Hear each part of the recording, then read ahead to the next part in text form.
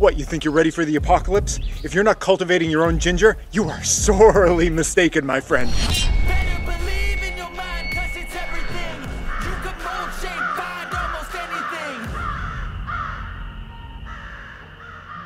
Hey everybody, this is Praxis, and in this video I'm going to be planting ginger. These are some ginger roots that I grabbed from the grocery store.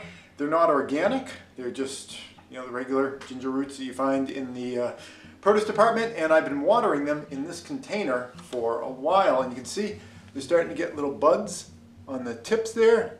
They're swelling here and here, and this one down here has a bunch of little light colored swollen areas at the tips, so it seems like it's beginning to grow. Really good one down here.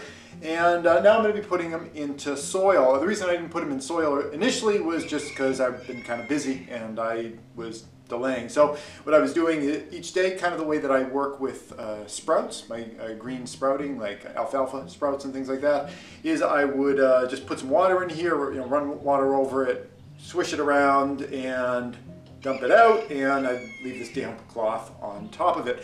I've done that for a couple of weeks, and that brings me to where they are right now. Now I finally have the time, so I'm going to be putting them into some dirt.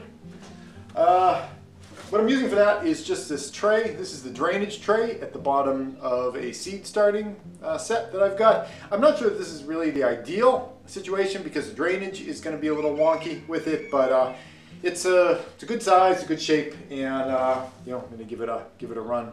So before I put these in, I'm going to put in a little bit of dirt. I've got two different types of soil that I'm using. One type of soil is this light, fluffy, kind of peat-based potting soil mix.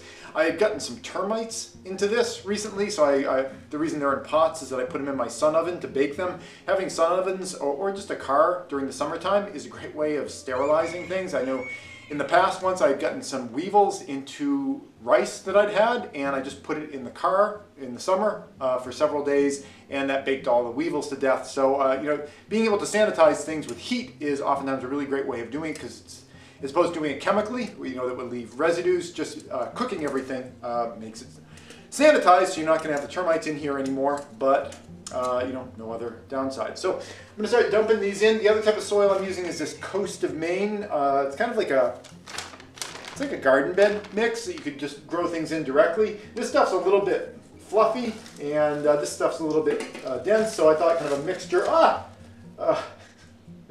Yeah, okay, that's on camera. Kind of held together as kind of a baked chunk right up until it came over the edge. Well, you saw it. You saw what happened. We all saw it. All right, let me get up and brush myself off a little bit here. Try to preserve as much of this as I can.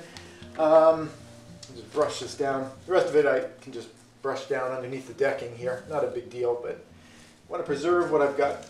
It's interesting. This soil has a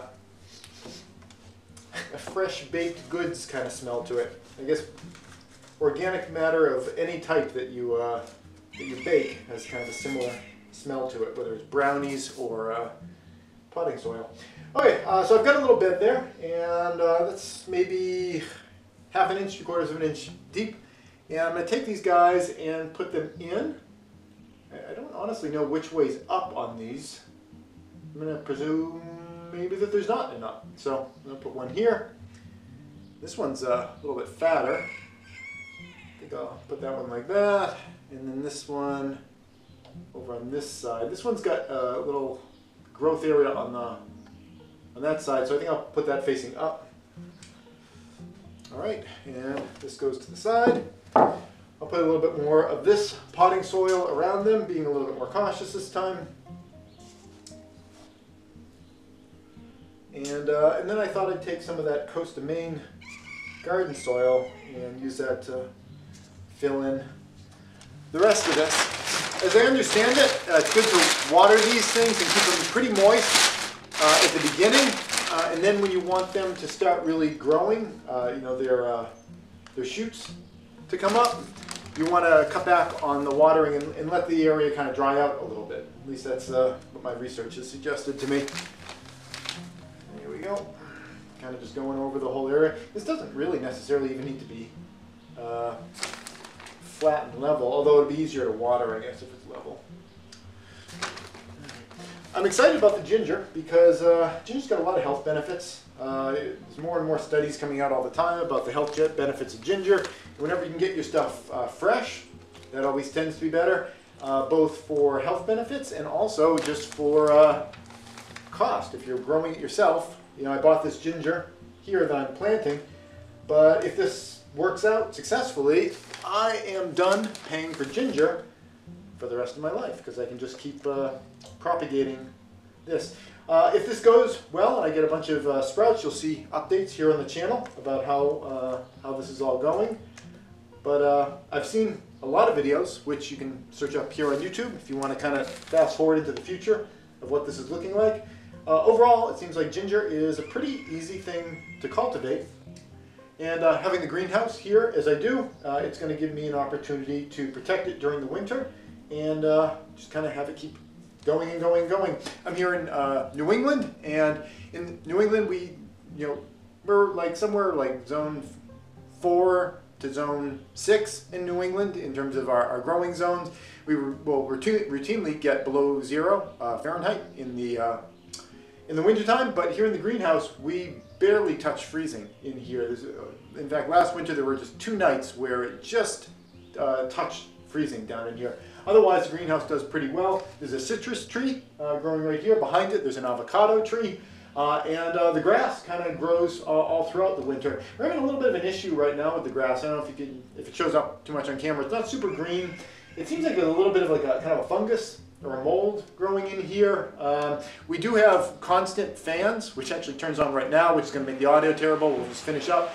We do have a fan that runs in here, and that helps in with keeping airflow and keeping things from getting moldy, but still we're having some issues here. I just recently, yesterday, started aerating the soil with a pitchfork, and I'm hoping that that's really going to help. But I think that the soil maybe just kind of got compacted down, and we water with gray water, so the soil was, I think, maybe just getting a little bit anaerobic underneath. So, it's a constant learning experience, and that's one of the things I love about prepping and preparedness and homesteading, is you have this constant experiment that you can try throughout your life of, learning how to do things better and better given your own personal circumstances. I know the audio is probably pretty lousy with this fan, so I'm going to wrap it up here, and I will do updates if, either way, if this thing becomes like a total flop and I made a huge mistake, I'll let you know, and if it's a big success, I'll let you know that also. That's it, and thanks for watching. Hey YouTube preppers, if you enjoyed this video, here's another that I think you might like. But before you click on it, I wanted to take a moment to thank all the people you see on the right-hand side of your screen. They help to support all the work that I do here over at patreon.com. If you'd like to join them and get your name added to the list, the link's below.